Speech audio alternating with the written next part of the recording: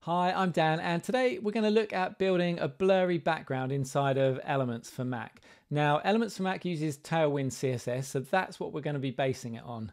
Now, I've got it set up here, but I want to step back a little bit and just show you where the original idea came from and the code, and then we'll dive into it and I'll show you how to add controls that will so we can control the colors and other properties. So if I head over to Safari, on the official Tailwind YouTube site, I was browsing their tutorials and things and found this one about making the blurry background we want. Now, thankfully, they include a link to the source code. So let's open that. And it has this blurry background with the things being animated and these bits over the top. Now, for our example, we obviously didn't want these other elements over the top. So when I found this example, I just started deleting those out. So just like this. And I copied this code and pasted it into a custom component in Elements. Now, that's a great thing about Tailwind. It's really, really popular, and there's so much sample code out there. You can kind of take a snippet, an example that someone else has created, and you can use that and build a custom component from it. So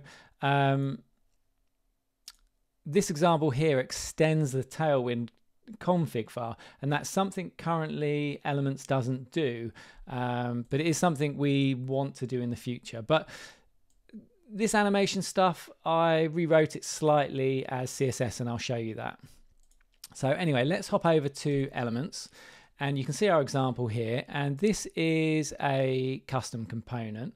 So if I hit the button here, then we can see, let me just close this down. Then we can see this is the code to generate this, and it's not that much code. It's pretty straightforward. It's a few div elements and then a whole bunch of Tailwind classes to do this magic.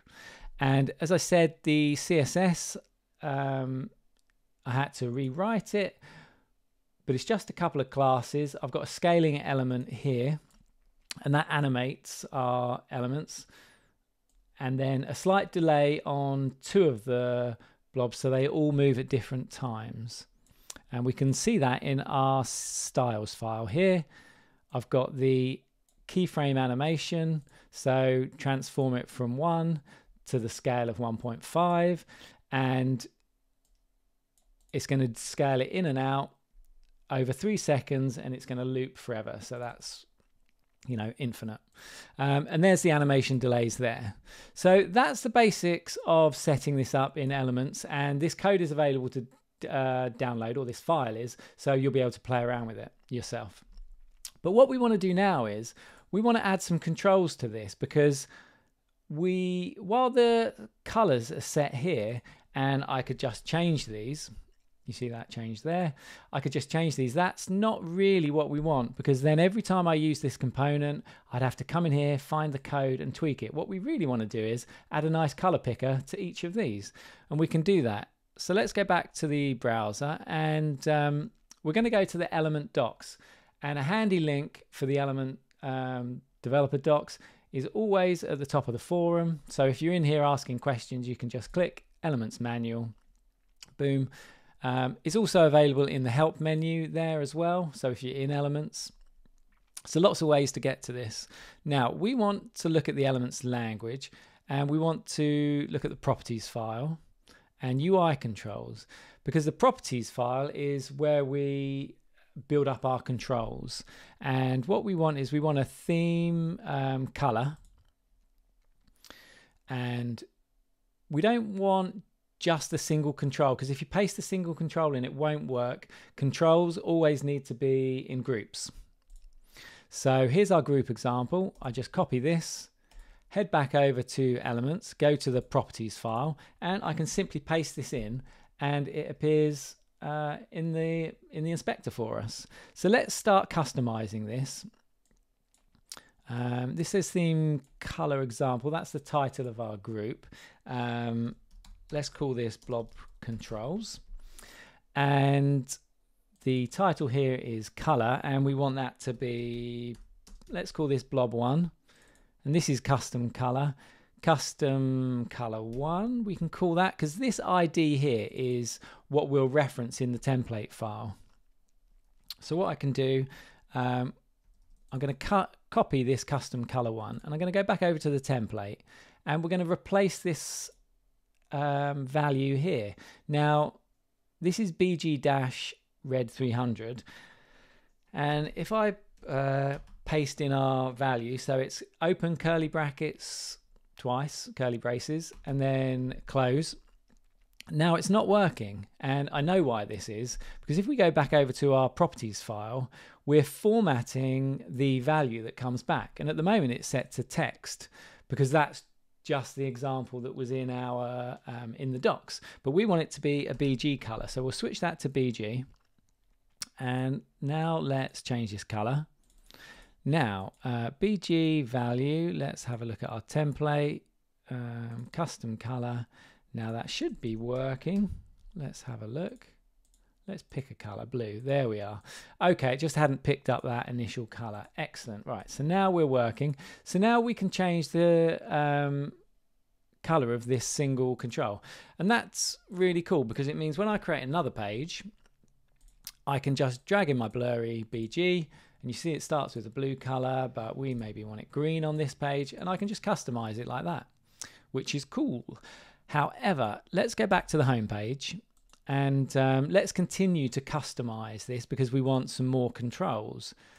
I go back to the docs, and we want the single example this time. We don't need a group to surround it because we've got a group now, so we just want the single control.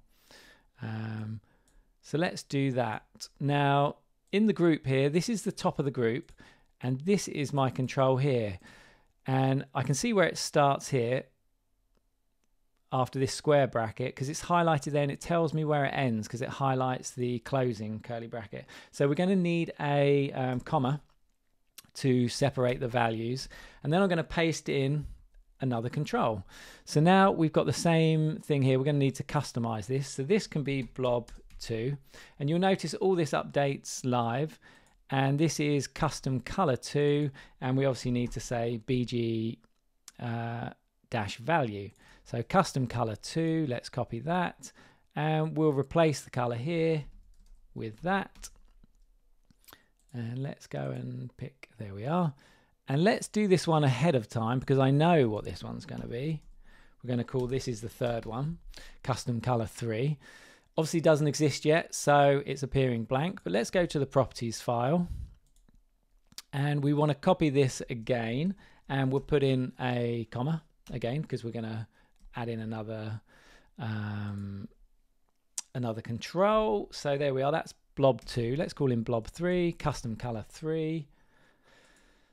Lovely. And let's set this one to red. That's looking pretty good. Now on these custom controls here, you'll notice these have got default colors here. So when you drag them in, they'll all be blue, but we don't want that. So let's pick another one. This one could be cyan, and this one, what should we do this one as? We'll do this one as pink. So those are the default colors. So if I go, let's go to the untitled page over here, and let's delete this. If I drop my blurry BG in, it should pick those. There we are. It picks those colors up. Let's have a look. Yeah, so it picks those colors up. We've got blue, cyan, and pink. And then I can obviously just customize those however I want. So this is already pretty cool. We've taken that code and we've built up a way for you to use this in multiple places in your project, which is very cool. And one other thing, what I'm thinking is, we could customize a lot of things in here. Like I could add a slider for the opacity, or a drop down for the blur amount, you know, or even a way to change the blend mode. Any of the values in here we could add controls for. But what I wanted to show you is we can also add controls and reference them in the styles file here. So at the moment, it's hard coded to be a 3-second animation.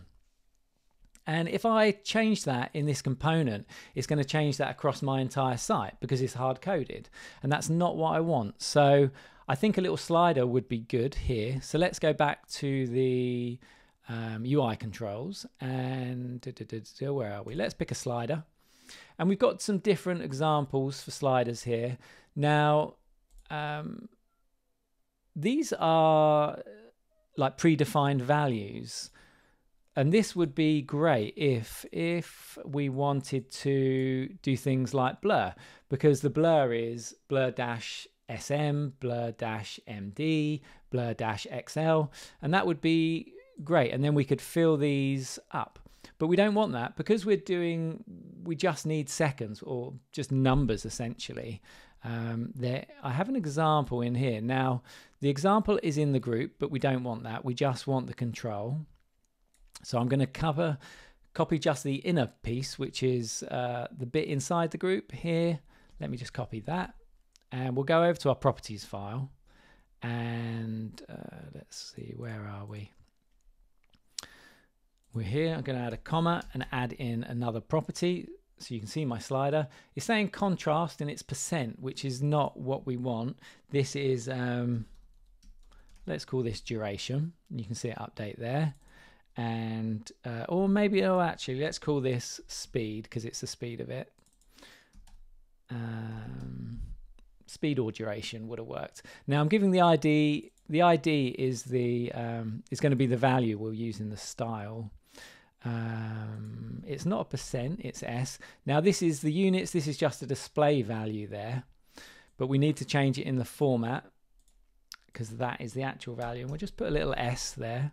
And if we go back to the styles file, you can see it says 3S, but we want to change this to our speed. Let's see. This is up to 100 seconds. We don't really want that. Let's go back to the properties.